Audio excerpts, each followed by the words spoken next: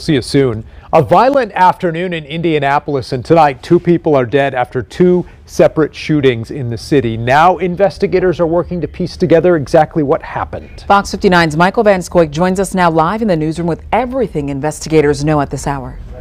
Dan and Bierschel, Metro Police say it's concerning both of these incidents happened in the middle of the afternoon. In total, 2 people were killed, a third was injured. Now, right now, no suspects in either case yet, but investigators say they're rapidly working to get answers.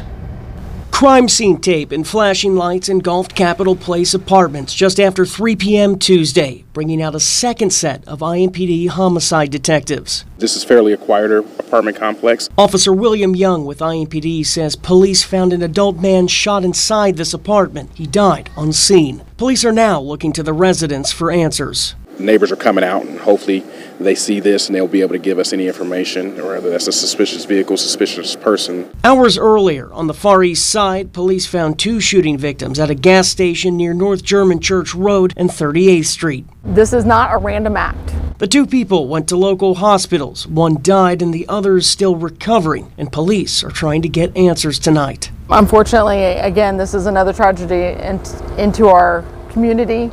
And this is where we're going to continue to work together. Police say a few cars and the businesses took some damage in the gunfire. Right now, they're asking anyone with information, even nearby drivers, to come forward. A lot of people nowadays have dash cameras on their cars.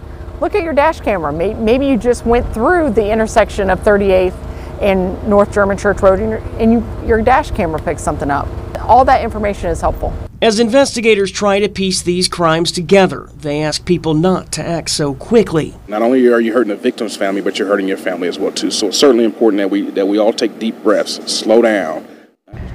Dan and Bierschel, again, police haven't arrested anyone in either case. Now, IMPD says anyone with information should either call the department or Crime Stoppers anonymously.